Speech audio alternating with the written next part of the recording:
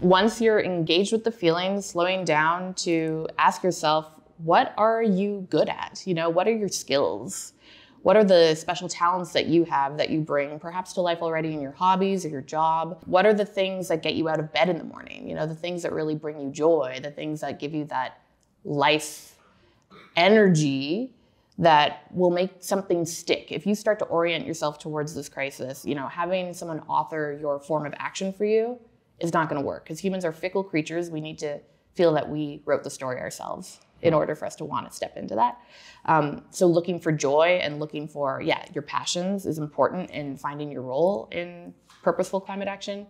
And then looking at, you know, what's all the work that requires doing right now. And if you overlay these things, and this is actually a great diagram that a marine biologist named Ayanna Elizabeth Johnson came up with, you can find a space of agency that you can walk into where you're applying your skills, you're doing something that brings you joy, and you're addressing the threat. So if you're really into fashion, why not look at the fact that the fast fashion industry is producing a huge microplastics problem, as well as disposable clothing that is making all of these issues worse. For example, being able to apply your skills there. I'm not trying to say that everyone needs to stop their career and start something new. I know a lot of us can't afford to do that. But many can shift and orient themselves towards addressing this, which is in itself going to be meaningful on that existential level if you're feeling all of these distressing, challenging existential emotions that are popping up. So for me, you know, my whole story started with questioning the wisdom of whether or not it's okay to have a child, given what I know about the climate crisis, feeling new forms of anxiety and grief and anger about the idea that people my age and younger, many of us are feeling that it's our duty now to prevent potential suffering at the cost of getting to know our own children, processing that, and then quitting my job, quitting my old field. I had just completed a doctorate in something completely different, freshly minted to go into that space, but I said, okay, no, not gonna do it. I need to come over here. There's a lot of work to be done. You know, doing the grunt work to be able to participate in contributing to this burgeoning field around climate and mental health.